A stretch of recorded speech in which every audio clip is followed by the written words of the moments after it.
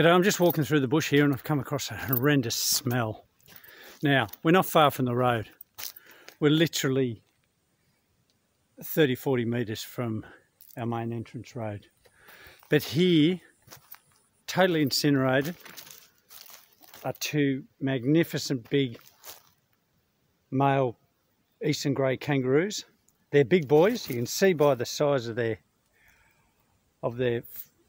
paw how big they are, and they would have been racing through the bush. They can race through the bush here at 50-60 kilometres an hour.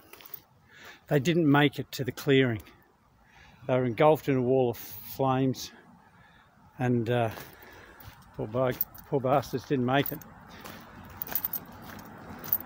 The destruction of our fauna and flora is unimaginable. The amount of animals and species that have been killed, you just can't comprehend.